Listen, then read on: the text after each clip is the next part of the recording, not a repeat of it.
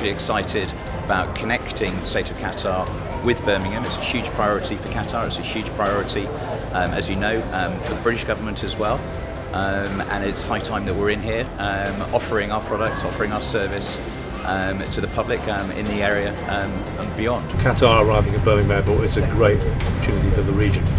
It's a phenomenal investment by Qatar, £150 million aeroplane we're standing on, with a great product, a great crew, through a great hub in Doha. It's going to connect Birmingham to 150 new destinations, and we're delighted that Qatar have chosen to put the Dreamliner into Birmingham Airport. Being a five-star airline is around ensuring that we offer the most outstanding product and service, ensuring that we create an environment which our passengers enjoy, getting them from where they are to where they want to be safely, quickly, but in great comfort and great style.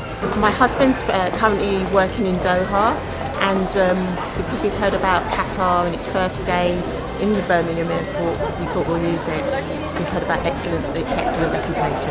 It's very important that the community recognise the value that Qatar brings, the investment they've made, but we reciprocate by using the service, because that will create greater connectivity and give Qatar confidence to invest more in Birmingham. We are delighted to be flying across a huge network all over the world, 181 aeroplanes to more than 150 destinations.